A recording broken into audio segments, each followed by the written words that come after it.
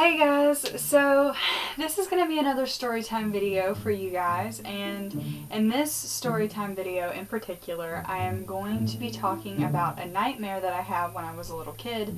It's actually a really funny nightmare, but at the time I didn't think that it was all that funny. It terrified me when I was younger, so I hope you guys enjoy. My parents had this big waterbed back in the 90s. I think I mentioned that in my last storytime video. If you guys don't know what a waterbed is, you're probably really young, and I apologize you never got to experience that, but when I was a little kid I used to sleep with my parents. This was before I got my own bed and whatnot. Like, I was around like 2 or 3. I was really little. And I liked to sleep in between my parents. One night, we were going to bed, and I think my sister had spent the night with my grandmother that night, because she used to stay the night with my grandmother like all the time.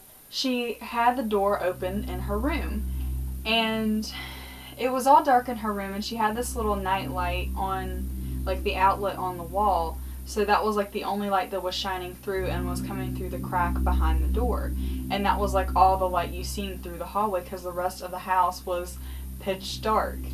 I don't remember falling asleep actually, and I could have drifted off to sleep. I'm pretty sure it was a nightmare. I don't think that it was real. In my dream, it felt like I was wide awake. Like, my eyes were open. It didn't feel like my eyes were closed. It felt like I was wide awake. It didn't feel like I was asleep. Like, you know how sometimes in nightmares, like, you know it's just a nightmare. Like, you can wake yourself up from it. It's gonna be okay. But in this dream, it literally felt like I was awake and like this was actually happening.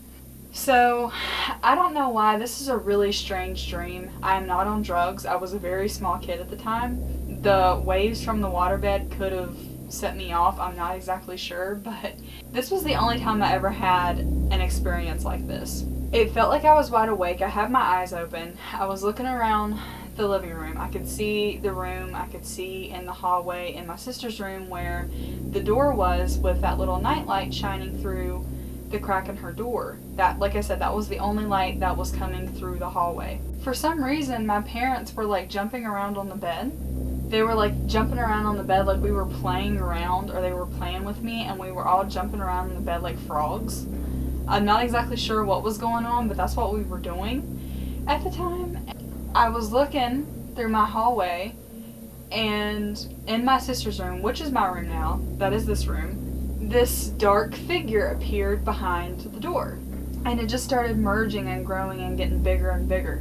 All of a sudden, like, these 3 black figures came out from behind the door, and they started walking through the hallway. And for a little kid, you have to imagine this is really scary, especially since I felt like I was awake.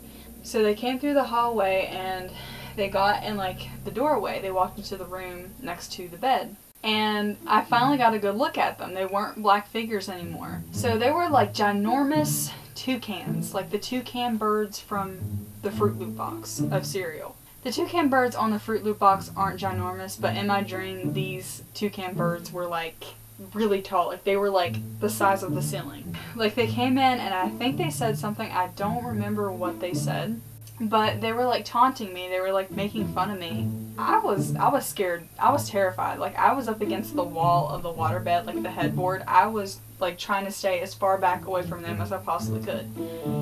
And all I remember was like they took my parents, like they grabbed them. They were screaming and yelling for me and stuff, and they took them back through the hallway and went behind my sister's door and disappeared and left me alone, and I was by myself. And that was the most terrifying dream I've ever had in my entire life, and I still have no clue why I had a dream like that. Like, it makes no sense to me. Woke up the next day, and I think we had Fruit Loops, and I think I was like afraid to eat any.